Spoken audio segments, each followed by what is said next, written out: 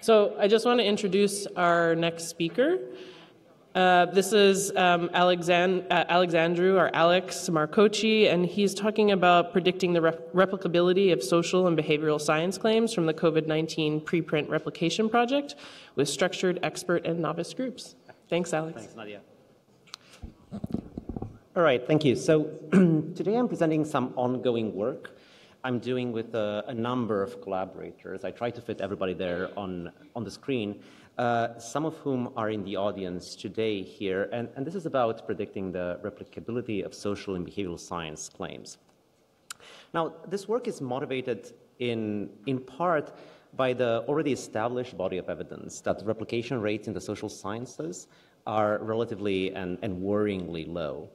Moreover, there's some emerging research suggesting that not only are papers not replicable, but non-replicated papers tend to propagate through the literature at a much higher rate than papers that do replicate. So on the right-hand side here, you have a picture from Sarah Garcia and Nisi's paper in 2021, tracking the studies, including the 3 papers on the left, in terms of their impact through the literature. And you can see that the papers that fail to replicate in those 3 studies tend to be cited more than those that did replicate. Now, in response to this growing body of evidence, one of the reactions has been to call for more replication studies. And now you see this enacted through different policies, like more journals are asking for content types which relate directly to replications. There are more call for papers. There's more funding for doing replication work. However, it's really not possible to replicate everything that we may want to replicate. Replication studies are very resource intensive, expensive, take a long time. The volume of papers that is in need of replication is huge and overwhelming. And even if we were to try to replicate the papers that are most impactful, or could be most impactful, and we could worry about their impact, even those are just too many to actually conduct high-power replications of. Third, there are a lot of situations where we would like to know how reliable the evidence is, especially in crisis situations, and we just don't have the time to conduct replications before policymakers have to make a decision about whether to include recommendations from a certain paper into their policymaking. In response to these concerns, one good thing to have that would be very helpful is if we were able to generate accurate predictions using experts about the outcomes of replication studies. If we were able to accurately predict if replications would be successful or not, that would help a lot with this project. And the purpose of this would not be to replace the actual replication studies, but at least the expert predictions could help us better guide where replication efforts are more needed so that we can get more return for our money and we can provide accurate feedback quickly. Another beneficial consequence, if we were able to successfully predict the outcomes of replication studies, would be that we would be able to strengthen existing academic quality control practices like peer review, because although peer review addresses many aspects of research quality, one of the key aspects that peer review does address is the replicability of research. Now, all of this would be excellent. The problem that we have is that we don't know who to go to, who are the experts in predicting replicability, and what are the best practices for eliciting their judgments about the outcome of replication studies. And we know from previous research that the people you think are most likely to be experts at predicting something tend up not to be the experts. Now, the study I'm going to present to you today was conducted as part of the DARPA SCORE program, and I think Tim Arrington from COS tomorrow is going to talk more about the SCORE program, so I won't say too much about it. This is a study that was done in partnership between the Replicats project at the University of Melbourne and the Center for Open Science here. And in this study, we recruited participants. We recruited 2 groups of participants. We recruited a group of experts. We had short of 100 experts in the social sciences, which were people who had at least a prima facie claim to being good predictors about the replication, the outcome of replication studies. They were PhD students to full professors in relevant disciplines. And then they're the kind of populations that you would call for to do peer review habitually. And then we had a group of novices who were undergraduate students at the University of North Carolina at Chapel Hill. Now, the two groups differed substantially amongst them. The experts had all the markers, all the traditional markers of expertise you can think of. The experts were older, had published more papers, had higher educational attainment, had more experience with open science methods, had more experience with replications, and scored higher on a quiz we designed to test their statistical and quant methods knowledge. The Center for Open Science extracted 100 claims from COVID-19 preprints in the social sciences published between April and May 2020, mainly from 3 archive preprint servers. And they coordinated a global and massive effort of replications of these papers. In the end, we ended up with 35 replication studies of this corpus of 100 COVID-19 preprints, 20 of which were successful, or a replication rate of 57%. On the right-hand side here, you see a brief overview of the papers and our participants' judgments. And I'll try to use this. So here you have all the 35 papers we replicated. Here you have the likelihoods our participants provided for how likely it is for these papers to replicate. In blue, you have the novice judgments, and in yellow, you have the expert judgments. The left-hand pane are the papers that failed to replicate. The right-hand pane are the papers that did replicate. Top pane are replications for which we collected new data.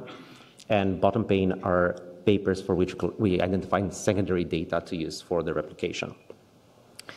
In order to elicit judgments, we used a Delphi-style method called the IDEA protocol. The protocol asked participants to first make a private judgment about the likelihood that the paper would replicate. We elicited judgments using a 3-point method. That is, we asked participants to provide their best estimate of how likely it is for a paper to replicate, and also provide a lower estimate and an upper estimate. And the width between the lower estimate and the upper estimate, we interpreted as being the confidence around the participant's best estimate. After the first round, which was private, each participant made these assessments on their own. We assembled the participants into groups. The groups were formed of between 3 and 6 people. And in those groups, they exchanged reasons for their judgments and scrutinized each other's justifications for the judgments they were making. After the group discussion, they went back and made a second assessment privately again. And the idea is that in round 2, they were asked to take stock of the conversation they had and the interaction they had with their peers and see if they want to revise their initial statement in any way. They were free to say no and put the same assessment as in round 1 in round 2. At the end of this, we generated group judgments mathematically and post hoc, by which I mean the groups did not have to reach any kind of consensus in their discussion, and very few groups actually reached a consensus in their discussion. The results that we found is that there is substantive difference between the novices and the experts in terms of their behavior. Whereas experts remained steadfast in their judgments and changed incredibly little between rounds and took very little stock of the discussion they had with their peers, novices moved a lot. In terms of their best estimates, the novices shifted their best estimates by more than 5 percentage points compared to the experts. In terms of their confidence and in terms of the interval width between the lower and upper bounds, although in round 1 there was no difference between the novices and the experts, in round 2 the novices became more confident in their judgments, the intervals narrowed, and they changed by significantly more than the experts changed between rounds. However, despite the difference between the experts and the novices in terms of what we would think of traditional markers of expertise, and despite the differences in terms of how they reacted to the group interaction, the group phase of our elicitation protocol, we failed to find any difference in accuracy between the two groups. In either round 1 or round 2, on 2 different metrics of accuracy, experts and novices in our study were equally accurate. What is more, we found that their judgments are moderately correlated when we looked at the 35 papers that we had replication results for, But when we extended this analysis to the full 100 paper corpus, we found that, in fact, the experts and novices' judgments were strongly correlated.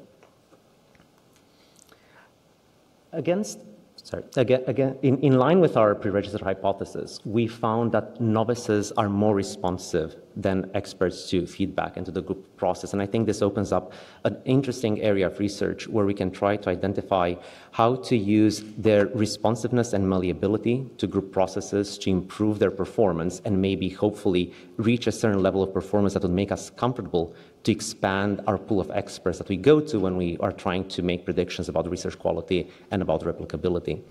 However, against our pre-registered hypothesis, we did not find experts to be more accurate than novices. We thought that given their practice and their training, people with PhDs, people who are early careers, full professors, but even PhD students would be far more accurate than second, third year undergraduates.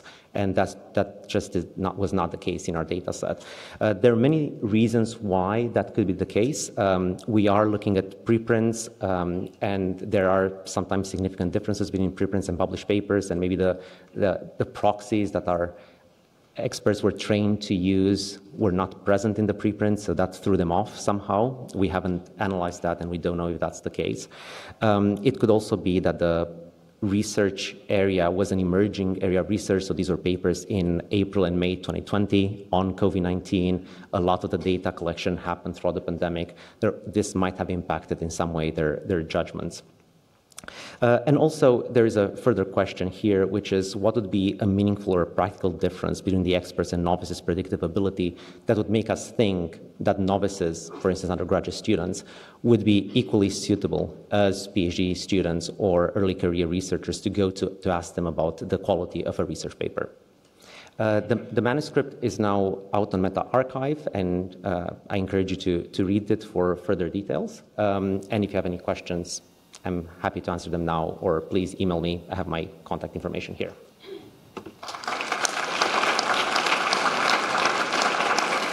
Thank you, Alex.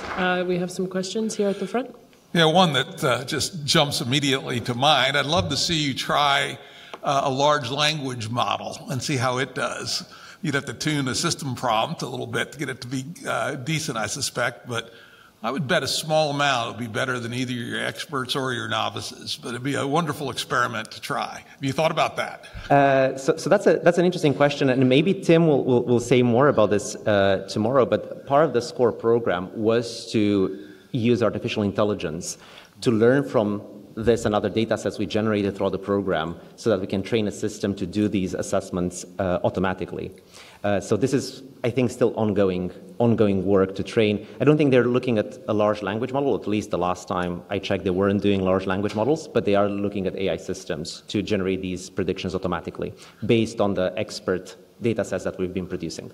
Yeah, the beauty of large language models, they produce some amazing results with no work at all or very little. So they're worth a try. Hi, thanks for that paper. Nicole Nelson, University of Wisconsin-Madison. I have a question for you about your prediction curves. Some of them look rather normal and some of them look quite bimodal. And the bimodal distributions sometimes tracked on both experts and non-experts and sometimes didn't.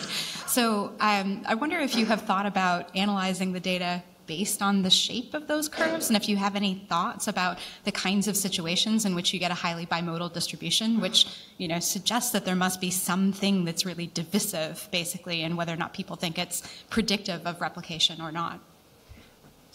Thank you. So that's a fascinating question. We haven't done that, so I don't have an answer to this question for this particular data set. We haven't done any qualitative analysis of trying to understand why some papers divided our groups in that way. But you're correct to observe that this is a behavior we've noticed. In other work that we've done, we did try to do some qualitative analysis of the rationales our participants provided for their predictions, not in this study. But in this other study, we looked at the reasons that people provided for their predictions. I think Martin was one of the persons who did that analysis for a paper that is just coming out in Royal Society Open Science. And we found identifiable markers in the rationales that predict the accuracy of our participants. Things like the number of reasons that they invoke, or things like certain aspects of the paper they look at. There are things you can identify in the rationales that tell you how accurate their predictions would be. But what leads to this divisive assessments of the paper? I don't know, and it's a good question and something that is worth pursuing. I agree. Thank you, Alex. That's about it for questions. Thank you very much. Thank you.